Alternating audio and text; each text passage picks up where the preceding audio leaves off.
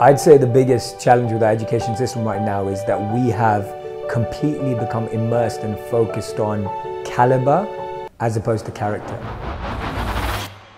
And I don't think that that's changed in our time as well.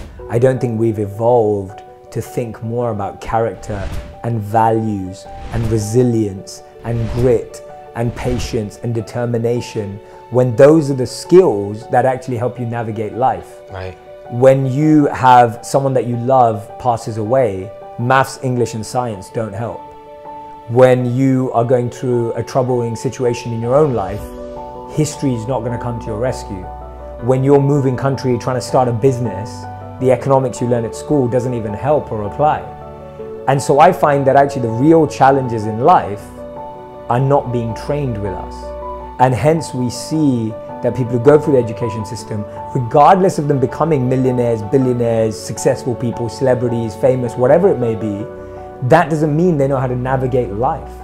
And for me, the core of education has to be about navigating life, which starts with navigating your mind. Like, that's where it begins. And if education is not able to help you navigate your mind, then the other stuff is insignificant. Whether you know how to add or write a sentence or know which element comes from where, like, those things don't dictate your experience of life. Those things don't define whether you're going to be happy or have a meaningful life.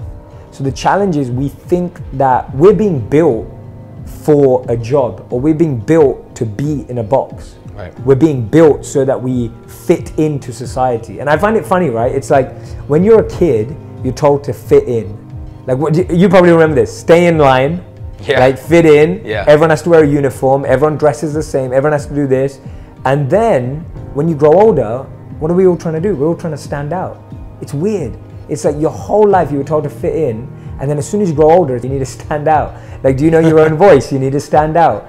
Because we realize that we're all different. So for me, what the education system is doing wrong, and I appreciate why it's getting it wrong, is that it wants to do a one-size-fits-all model. Yeah. And it wants to standardize education.